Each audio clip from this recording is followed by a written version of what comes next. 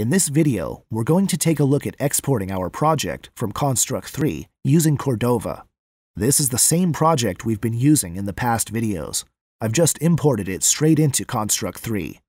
There is no difference in setup other than the Construct 3 interface if you want to use Ultimate Ads in Construct 3 instead of Construct 2.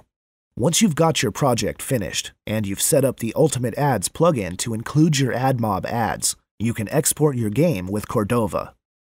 Click on Menu, go to Project, and click on Export. Go ahead and select Android Cordova and click Next.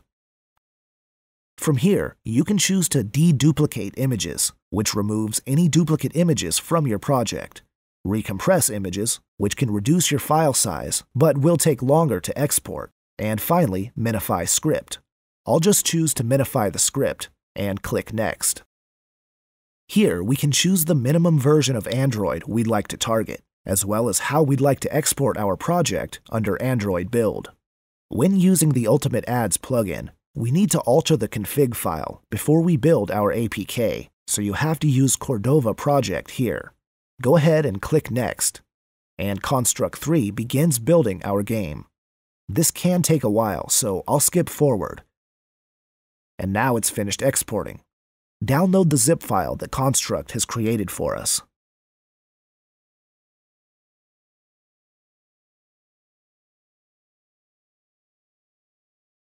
Next, extract the files from the zip file.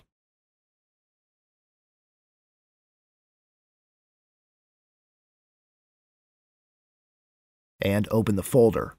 If you're going to build your project using Phonegap, you'll need to edit the config.xml file by adding one line of code. If you'll be using Cocoon to build the project, you won't need the config file at all, so you can skip the next step. If you are building with Phonegap, open up the config.xml file in Notepad. Make sure to open config.xml and not the config.json file.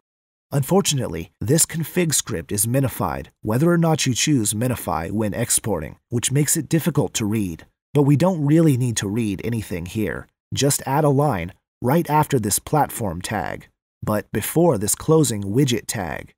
We need a line of code here to specify that we're using the cocoon-plugin-ads-android-admob plugin.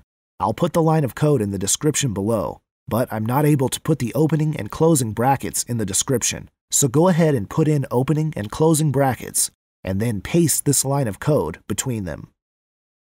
Save the config file, and close it down. Now, if you're going to be building with Phonegap, you'll want to select everything and zip it up again. This is the file we will upload to Phonegap to build our APK. If you're going to be using Cocoon to build the project, go inside the www folder, select everything contained within, and zip it up. This zip file is what we'll use to upload to Cocoon and build from there.